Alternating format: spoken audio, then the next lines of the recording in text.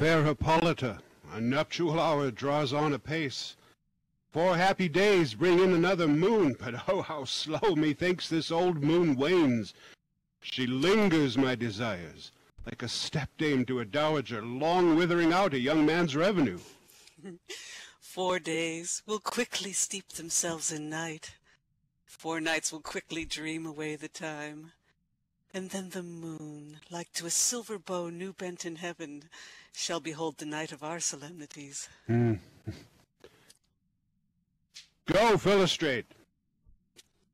Stir up the Athenian youth to merriments. Awake the pert and nimble spirit of mirth. Turn melancholy forth to funerals. The pale companion is not for our pomp. Hippolyta, I wooed thee with my sword, and won thy love doing thee injuries. But I will wed thee with another key, with pomp, with triumph, and with revelling. Happy be, Theseus, our renowned Duke. Thanks, good Aegeus. What's the news with thee? Full of vexation come I, with complaint against my child, my daughter, Hermia. Stand forth, Demetrius. My noble lord, this man hath my consent to marry her. Stand forth, Lysander. And my noble and my gracious Duke, this man hath bewitched the bosom of my child. Thou, Lysander, thou hast given her rhymes, and interchanged love tokens with my child. Thou hast by moonlight at her window sung, with feigning voice, verses of feigning love, and stolen the impression of her fantasy. With bracelets of thy hair, rings, gauds, conceits, knacks, trifles, nosegays, sweetmeats, messengers of strong prevailment in unhardened youth. With cunning hast thou filched my daughter's heart, turned her obedience, which is due to me, to stubborn harshness.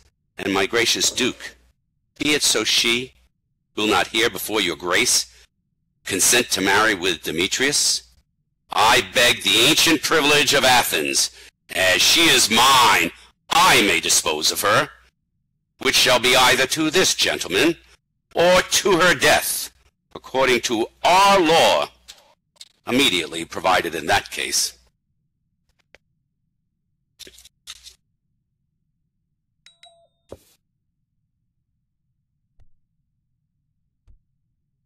What say you, Hermia? Be advised, fair maid, to you your father should be as a god, one that composed your beauties, yea, and one to whom you are but as a form in wax, by him imprinted and within his power, to leave the figure or disfigure it. Demetrius is a worthy gentleman. So is Lysander. In himself he is, but in this kind wanting your father's voice, the other must be held the worthier. I would my father looked but with my eyes.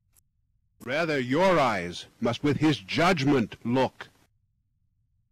I do entreat your grace to pardon me.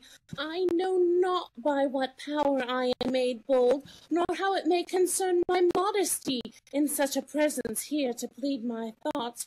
But I beseech your grace that I may know the worst that may befall me in this case if I refuse to wed Demetrius. Either to die the death, or to abjure forever the society of men.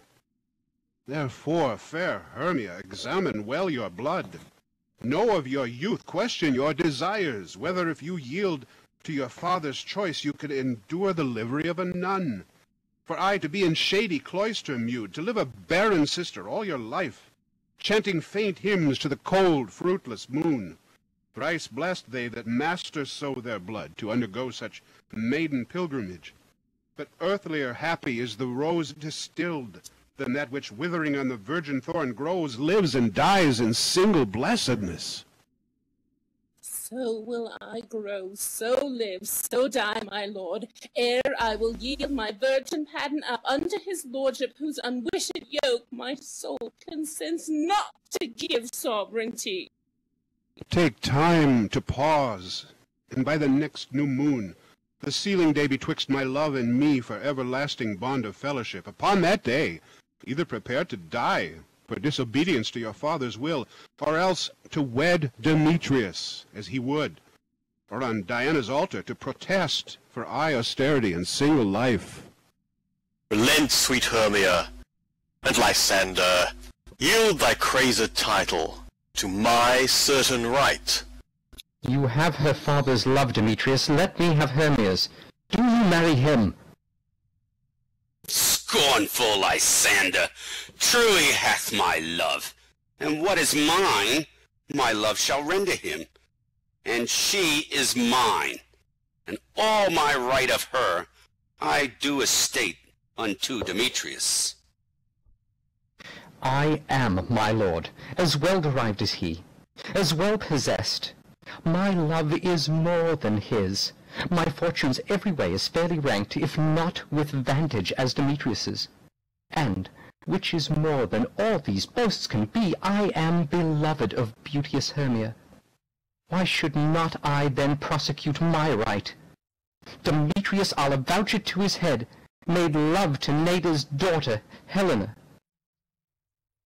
and won her soul. And she, sweet lady, dotes, devoutly dotes in idolatry, upon this spotted and inconstant man. I must confess that I have heard so much, and with Demetrius thought to have spoke thereof, but being overfull of self-affairs, my mind did lose it. But Demetrius, come, and come, Aegeus, if you shall go with me. I have some private schooling for you both.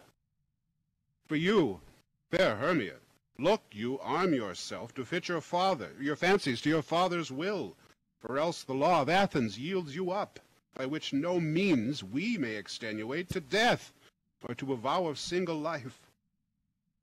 Come, my Hippolyta, what cheer, my love.